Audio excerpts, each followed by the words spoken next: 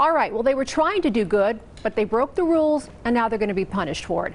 A handful of Raiders players are being fined for not wearing masks or staying 6 feet apart during a fundraiser last week. And today, the league laid out just how much it's going to cost them.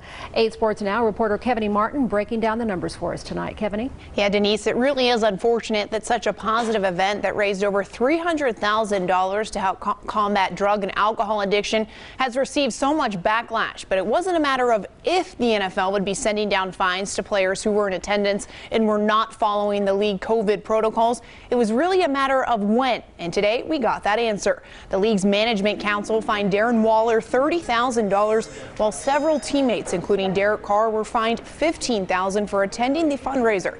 While Waller wore a mask the entire time, other players and attendees did not.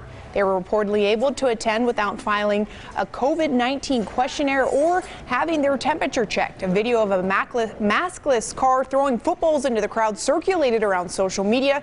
And today, head coach Jon Gruden addressed the fines. I'm well aware of that, yes, and I know our players are going to handle that individually, and I know they regret any harm they may have caused, and they're very sensitive about it, and they'll handle it the right way. And again, I'm going to reiterate that I'm really proud of our players and our staff and the job that we've done in battling this virus, and it'll continue.